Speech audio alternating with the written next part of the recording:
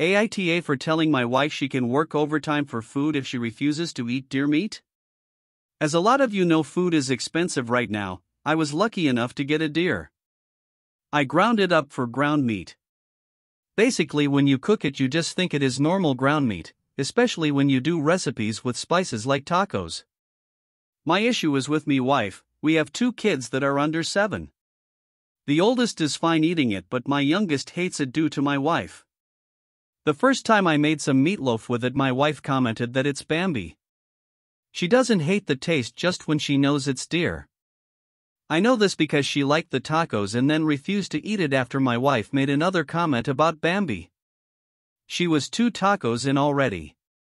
My wife doesn't like to eat it, but I would think she would see that this is to save money and the food is fine. That our kids need protein and meat is so expensive right now. I have talked to her before, but she keeps doing it. I want my daughter to actually have some red meat in her diet since we can't afford to keep buying it. It came to a head today. I made some meat sauce and pasta. My youngest was already eating it and my wife came in and made a Bambi comment. She refused to eat the rest of her dinner. I had enough and told her I expect her to start working overtime for food since she stops people from eating the deer meat. We got into an argument about it and she thinks I am a huge jerk and disgusting for the deer meat.